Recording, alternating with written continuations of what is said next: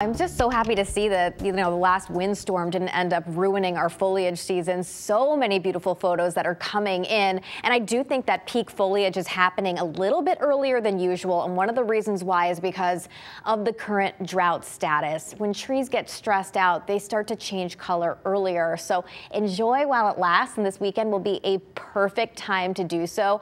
Every Thursday, we look forward to, or don't look forward to, the U.S. Drought Monitor report coming in. Now, this has actually gotten worse than last week, meaning more of the state is included in a severe or extreme drought. However, it does not include the rain that we got Tuesday into Wednesday. We got generally 1 to 2 inches. So that should help a little bit. So while this is concerning, we'll see what that ends up doing, that 1 to 2 inches, to next week's report. Meanwhile, we do have some rain chances on the way. Tomorrow, not going to be much, maybe 1/4 of an inch or less. Some towns might even just get a few sprinkles. So again, this is not going to be what you're waiting for. Saturday and Sunday were dry, again, when you can enjoy some time outside. And we have another chance for some rain on Monday. Still trying to figure out, though, where that next storm is going to end up developing. It might be just a few showers, and we could get another soaking rainfall, which is what we're all hoping for. Temperatures right now in the upper 60s, New Milford, Torrington, Waterbury, middle 70s for the Hartford area, low 70s at the shoreline. And again, it's just a beautiful day, but you'll see the showers that are on the way as we head through the day tomorrow as this disturbance drops down from Canada.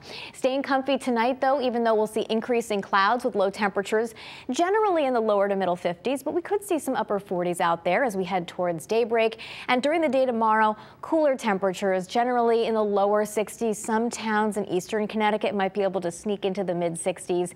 A few showers and some late day clearing. I wanted to show you what this looks like here on our future satellite and radar. We'll stop the clock here at 7 a.m.